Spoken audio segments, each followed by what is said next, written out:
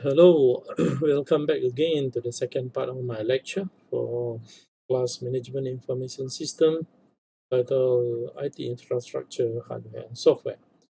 Here we were last time when we stopped. We are discussing about Metcalfe's law and network economics of an IT infrastructure system. So Robert Metcalfe proposes that the value or the power of your network grows exponentially as a function of the number of network members, which is like y equal to the power of n.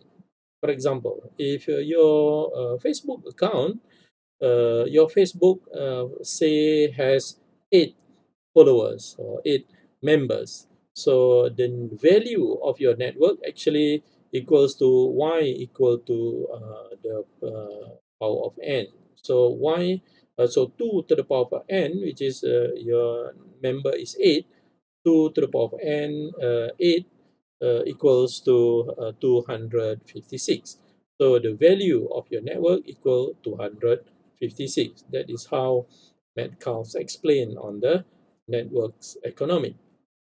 Okay, so next, we couldn't deny the fact that from years to years, as time passes by, we could say that communication costs and the internet bill is declining. So I would say that nowadays it is estimated there are 2.3 billion people that are able to access internet around the world. And remember, the global population nowadays is around 7.6 or 7.7 billion people in the whole world. Imagine that if you have a business, you develop apps that you could market to the whole world. So your business or your apps could be sold to almost 2.3 billion around the world, because these are the whole market that is available for you over the internet. So that is a very big opportunity for doing business over the internet, because so large market number here.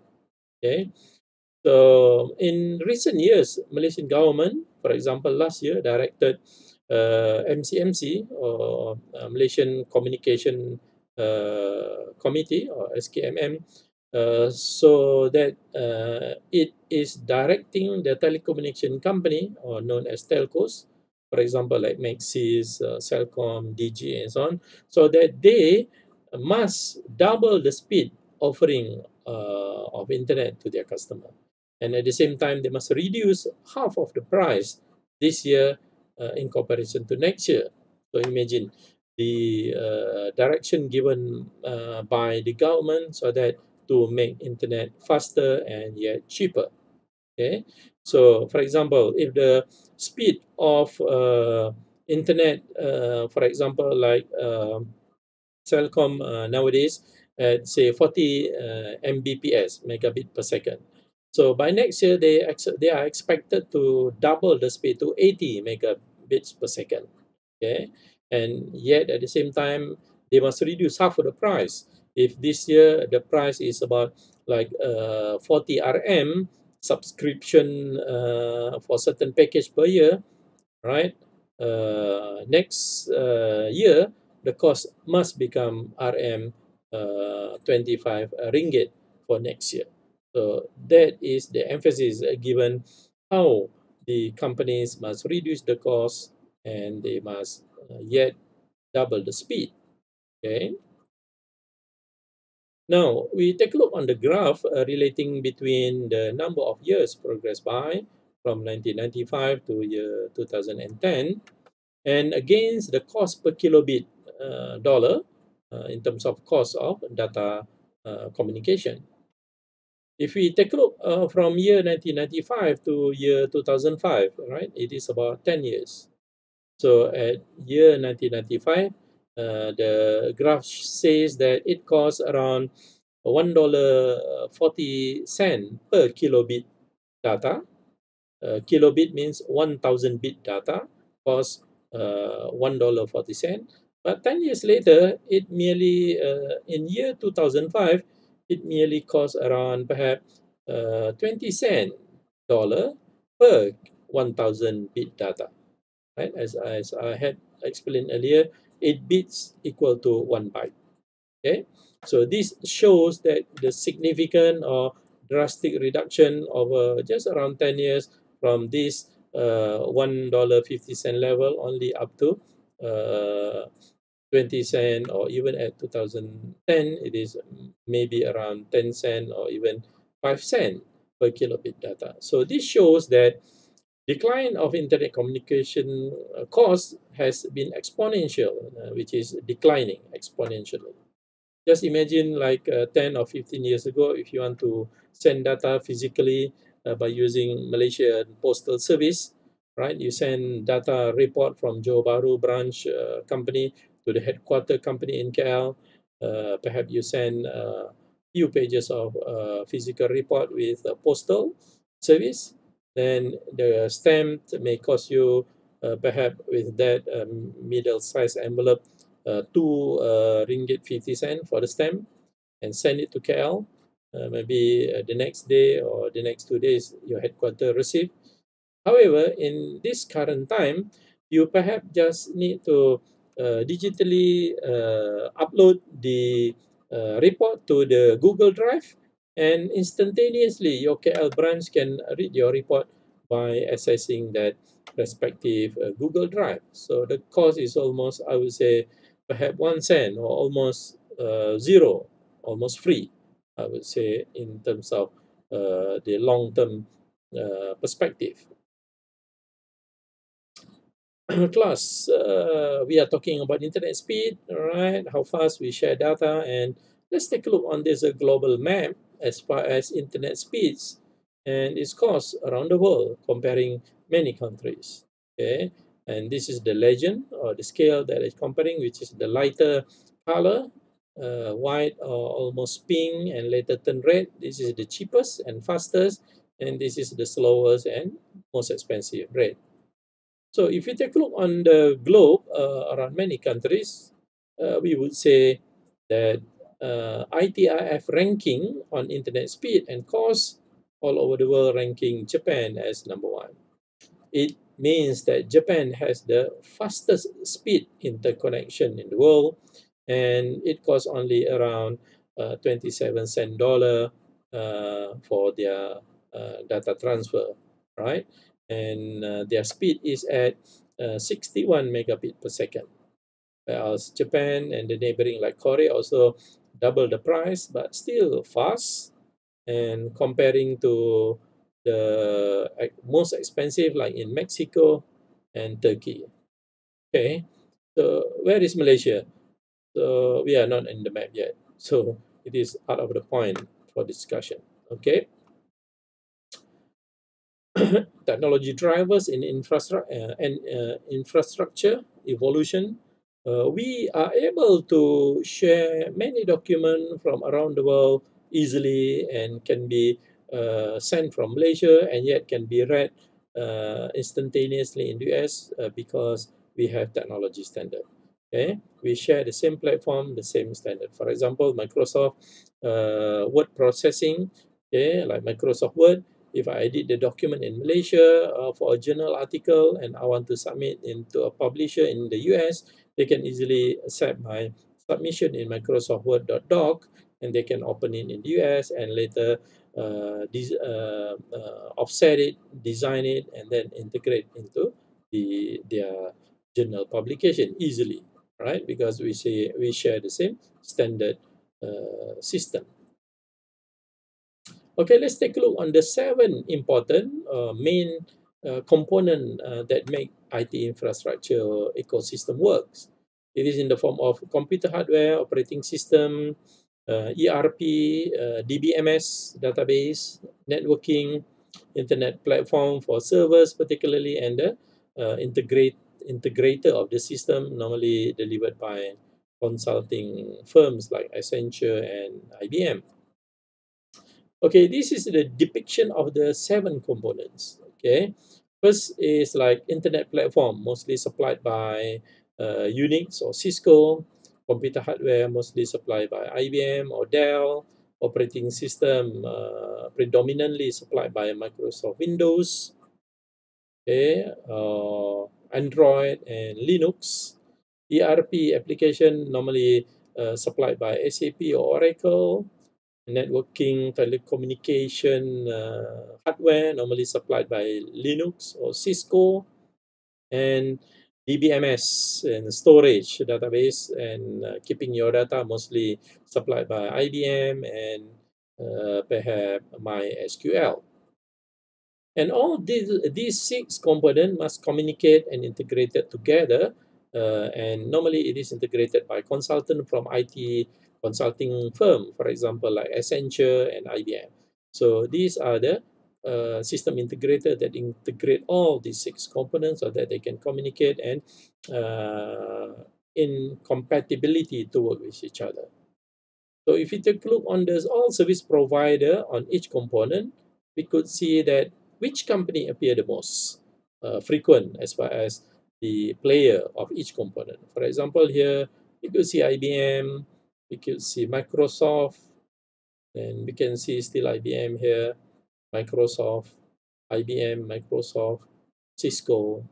Okay, we could say that predominantly IT infrastructure ecosystem is influenced by IBM and Microsoft. So that is the true fact that we can see around us.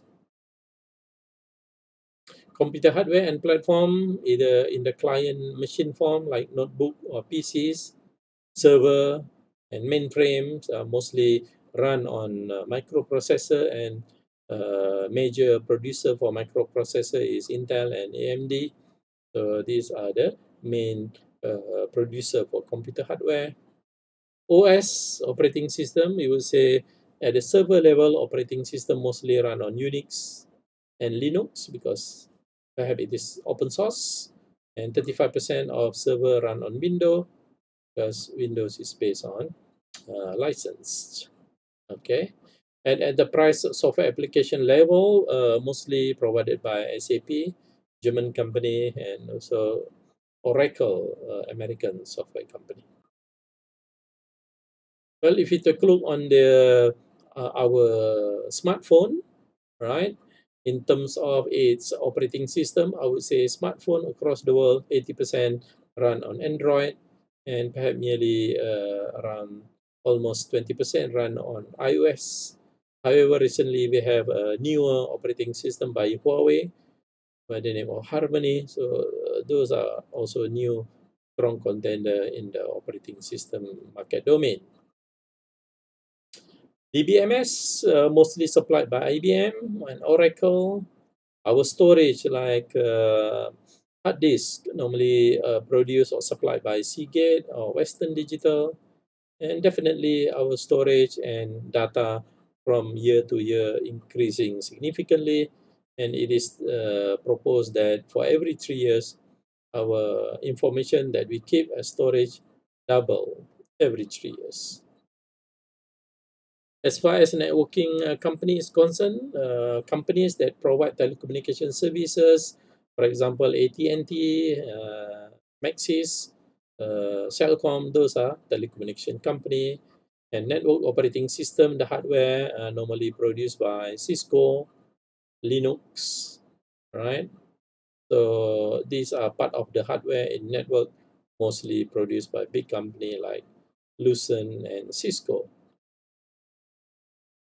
As far as internet platform concerned, which is referring to server, our server mostly run on hardware produced by either IBM, Dell, or HP.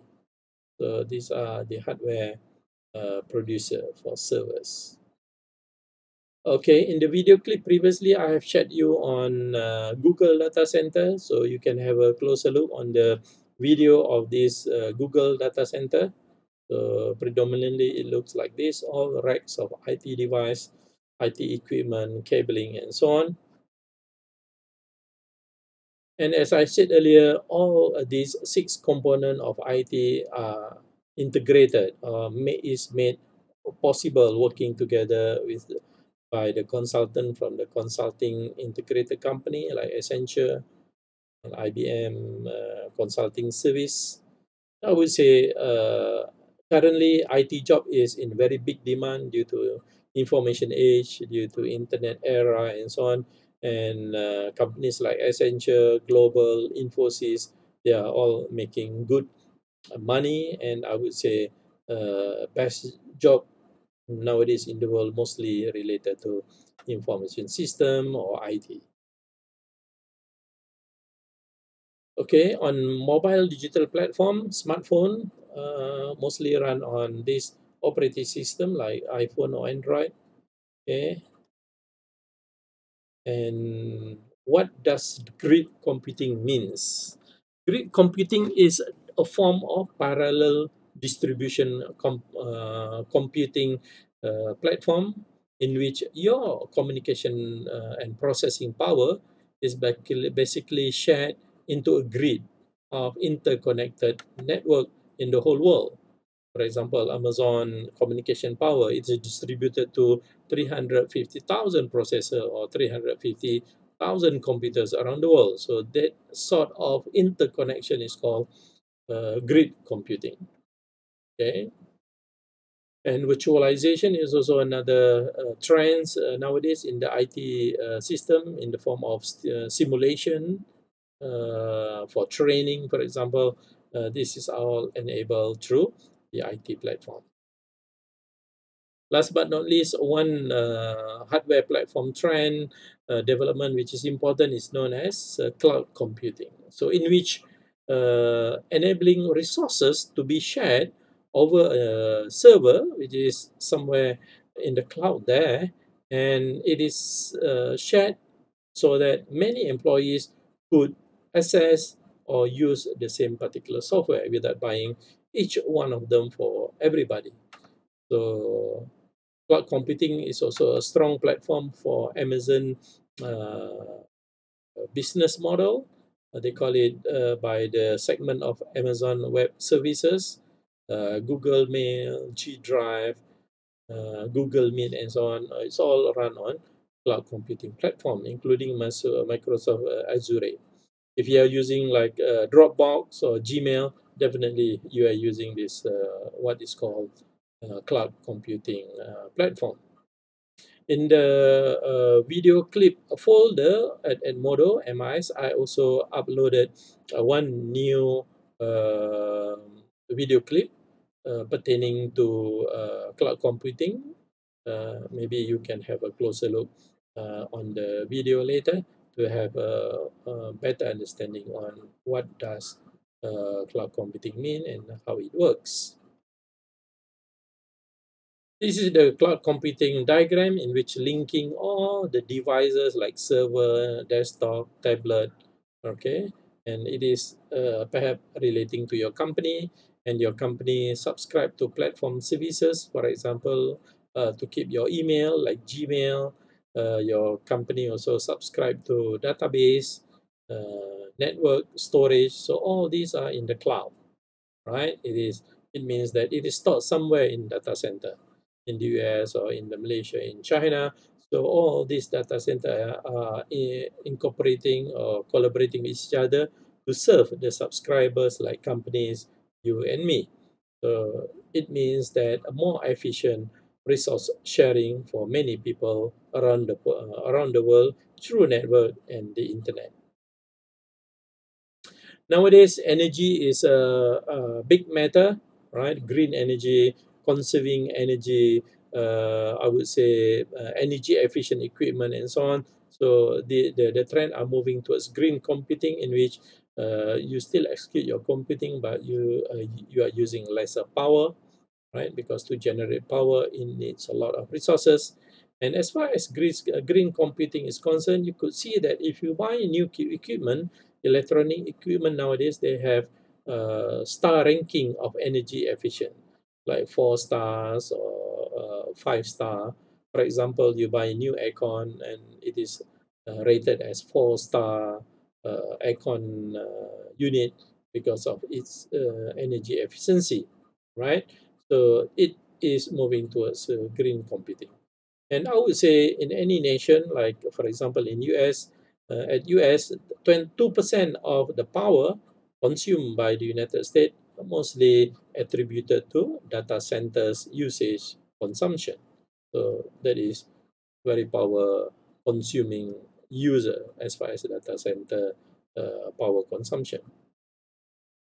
Again, open source software, it means that it is basically free, because that's why they call it open source, in which programmer develops certain program and upload it into Linux into a platform in which other programmer can use it for free.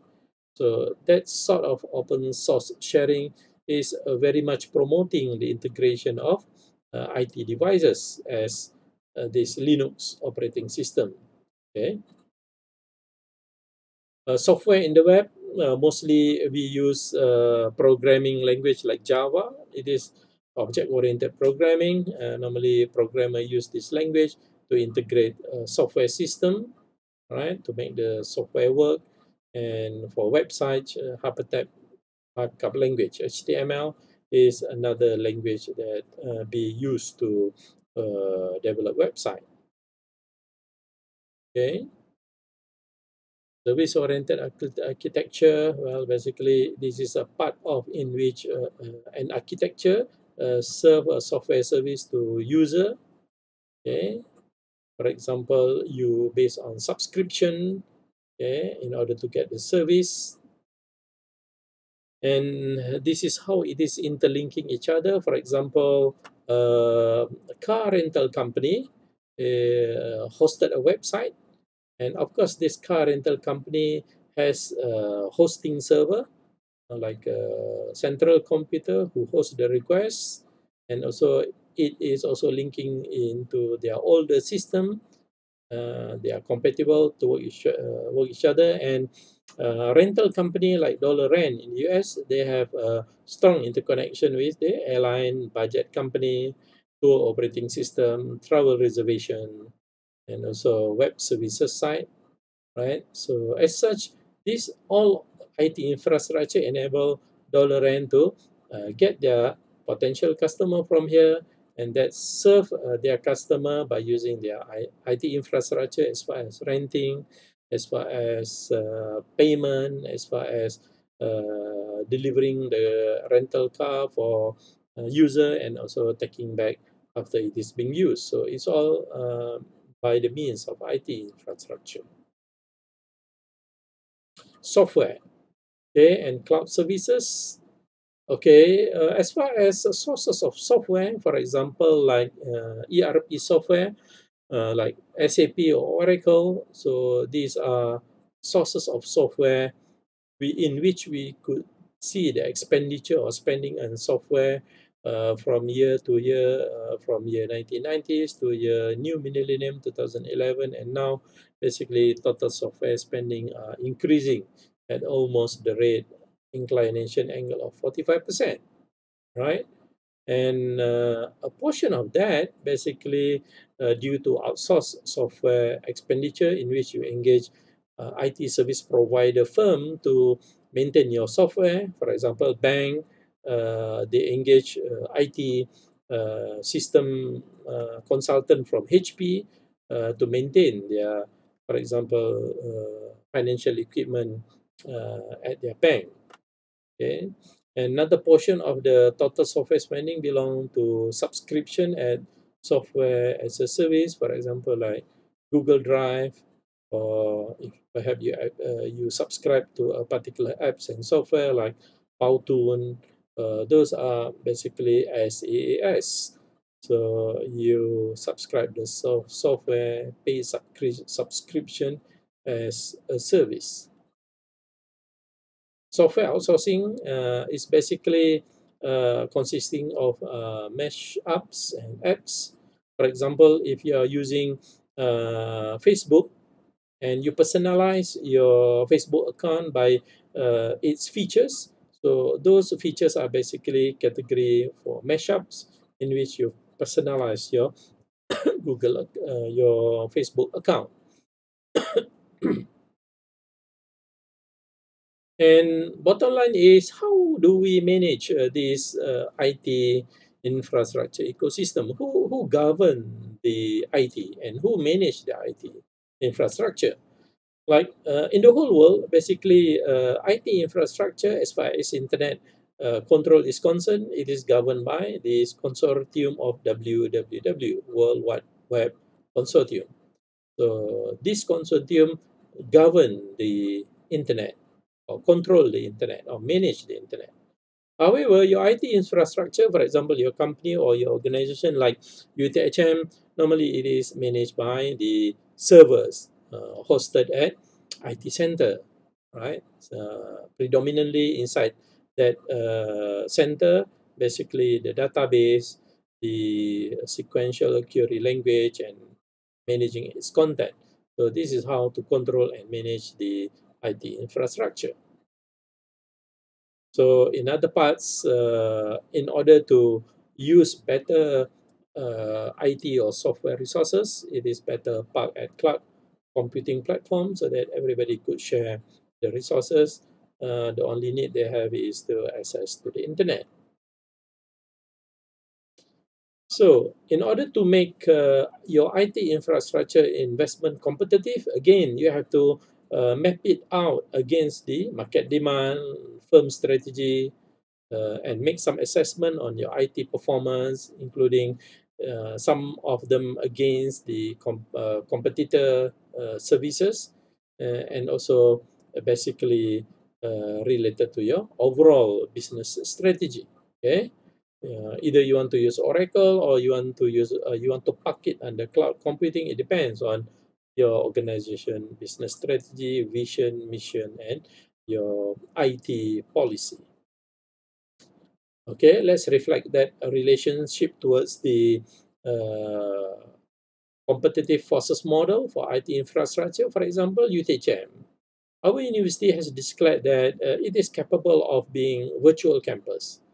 If so, then the IT center must have a very powerful and efficient enterprise system to manage all these components. UTHM strategy, student demand, user demand, competitor, the IT technology itself. You need to use ERP system like Oracle in the IT center. You need to engage a fast and efficient IT service provider for telecommunication like TM, fiber, or Maxis fiber, and definitely you need a fiber cabling interconnection to have efficient data transfer and knowledge exchange among your business strategic levels.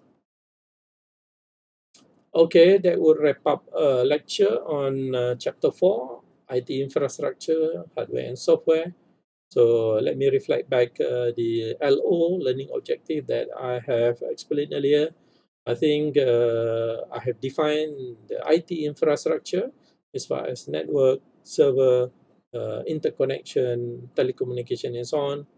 I have explained about identification and describing the stage of technology drivers and IT evolution, from the 1960s, from the ENIAC computer to the client server and later enterprise level and up to cloud computing. Assess the contemporary computer hardware platform, for example, like the server by HP or by Dell and so on.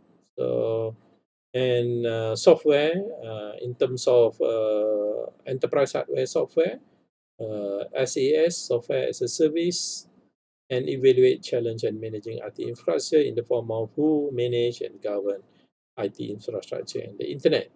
So by that, I have completed the learning objective explanation. I hope you could benefit from my explanation and understand well. And that will wrap up my lecture for part 2, Management Information System Course, chapter 4, IT Infrastructure. Thank you for your attention, and thank you for your participation and patience following my lecture through the YouTube platform. I would like to thank you again. Okay, we adjourn here.